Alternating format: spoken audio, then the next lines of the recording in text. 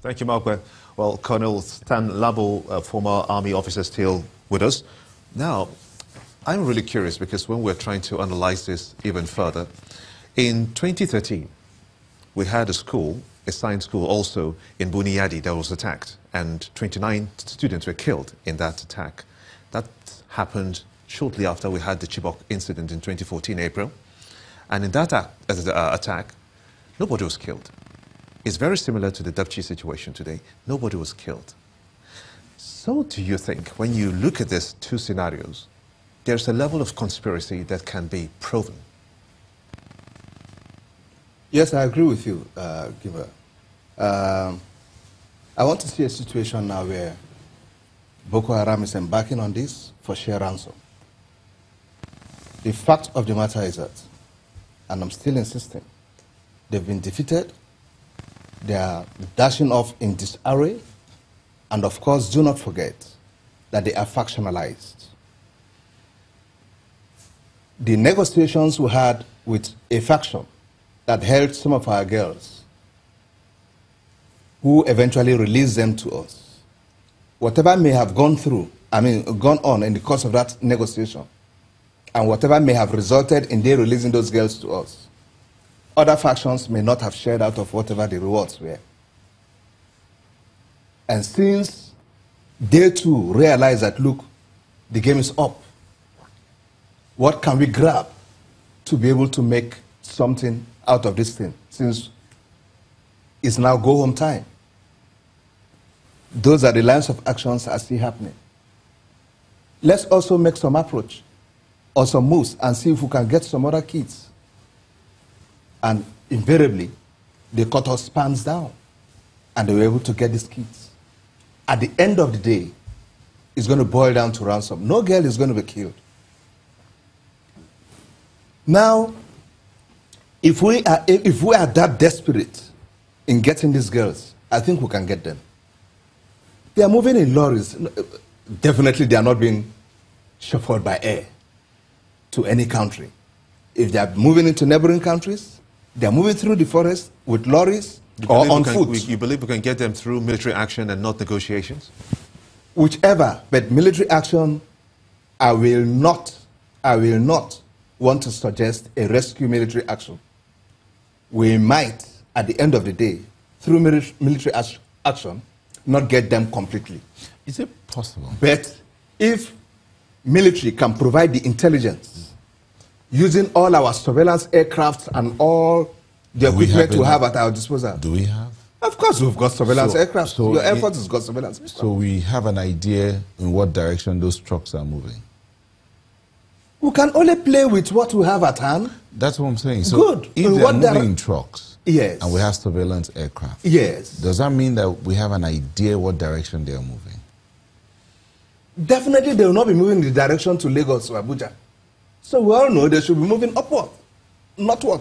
What if and that's towards the borders of our neighboring countries. But what if they are moving inward?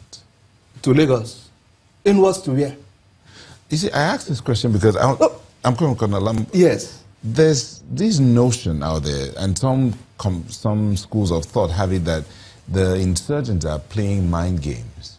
I mean, before now we heard, before the abduction rather, sad incident, we heard that Shekau was on the run, disguised as a woman. And then the army came up with a reward for information to capture Shekau. Is it not possible that this is just about mind games with the Nigerian military, trying to put them to one side and then they take off to the other side? We're talking about warfare here, my brother. All sorts of tricks, propaganda, and what have you will come into play. And that's why, personally, right from the beginning of all this, I have always said, look, our propaganda machinery must be well put in place, just the way the Biafrans had during the last civil war. Is it in place? Well, to me, it has not attained the level I really want it to be yet. Okay? We've got good hands there, and they can do far better. The role NOA should be playing, it is not playing it. The military is playing its own role. But what's the NOA doing? It's still sleeping. As far as the whole of this... So there's a chance that these are all mind games? Of course. Nothing can be taken for granted. We are talking about warfare. We are talking about, look, nothing can be taken for granted. You don't just ignore any point that is given to you. Look at the possibilities inherent in it. It could be, it may not be. But the point is, like I was trying to make, is that, look, can we get these girls? Yes, we can. Will we get them? We will get them. No. Definitely. I have no doubt. Now, you With talked about... the vigor, sorry, okay. The vigor with which the military is setting out towards getting these girls, we will get them. Using all we have in our arsenal. Our air power and the land forces going into a joint operation, we will get enough intelligence on these girls that will be able to enable us to know that, oh, they are either gathered here and this is how fortified the place is. Do we go in? Or we shall lose some if we want to go in. Can we negotiate with the leadership that is holding them? And things like that. We should be able to get this information. Colonel Lambo, you in all your analysis, I saw something missing. And that element is the element of the police. Yeah. Colonel, Mr. Bish in Abuja did touch on that a little, and yes. Trying to see if the police can have a major role to play, because it is civil that when the army has moved in and moved out, the police steps in. Yeah. In this situation, now that the army has moved out of that place, and then about a week later, we're having this Dapchi situation. Yeah. What role should the police be playing? The question I want to ask is, was there a proper handing and taking over to civil authority when probably the military was leaving that location, if they did actually vacated the location? All right? Because I would expect that if the military is moving on to other areas, paramilitary should be taking over such locations to avail enough security, be it police, be it NSCDC, whatever.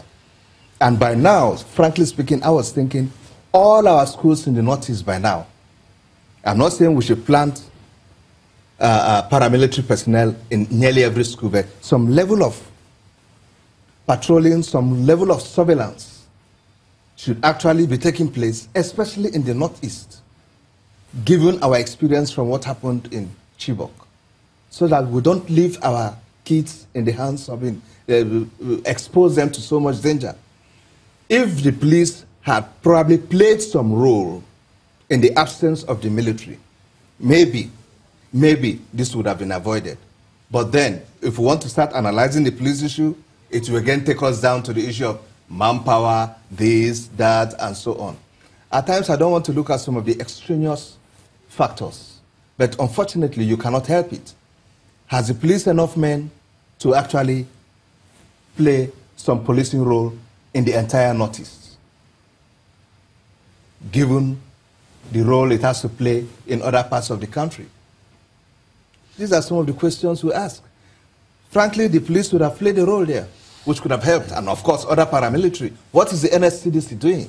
If we have a powered manpower, can we just engage, bring in, employ more people, train them? There is an unemployment situation all over. Why are we still talking about manpower in the police and the military? I'm afraid that's where we're going to have to leave it. Colonel Hassan Stan-Labo, former Army officer, thank you so much indeed for sharing your thoughts with us. I appreciate it. We're going to shift our focus to something entirely different, and let's go to Abuja for that. Maokwe.